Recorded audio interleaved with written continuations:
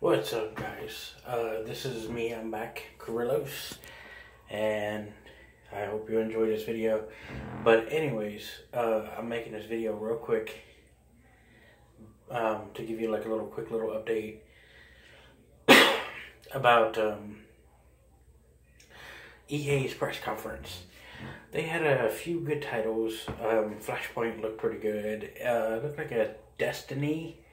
Sorta, a lot of influence in that, so there was a lot of what I pictured like a lot of Destiny influence in that, so it looked okay. Interesting, I might check it out when it comes out. It's supposed to come out in February of next year, so looks decent. They came out with Unravel 2. Now, I enjoyed the first round Unravel. It looks pretty awesome, so that looks pretty awesome. I can't wait to try that out. Let's see. Then they showed a whole bunch of sports games, multiplayer games, etc. It was okay. Press conference. Honestly, for me, I can't wait for Xbox's press conference. Bethesda, I'm really excited about because I hear that they're gonna have some new games and exciting stuff to show tomorrow night.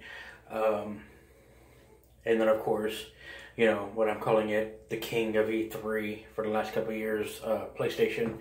So I can't wait for that one. Those are the press conferences I'm excited for. I was checking out EA's and it was okay. I was mainly just playing on my phone or tablet and just periodically looking up at the TV, checking out some of the trailers and stuff like that.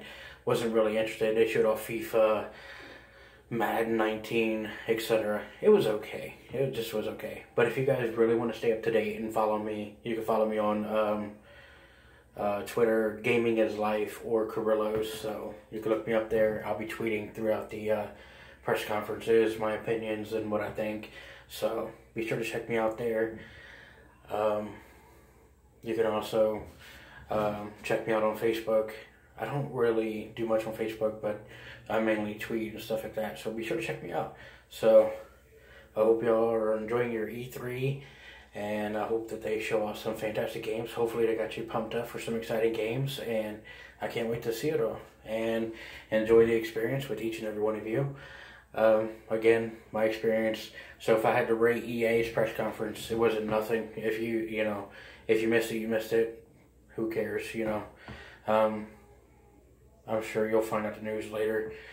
So it's solid. So, but anyways, I hope you guys are having a great weekend, and until next one, I would probably do another video during or after Microsoft's press conference, so which will be tomorrow after that. So, and then I'll probably do another one definitely after Bethesda, so there'll be 2 videos coming tomorrow.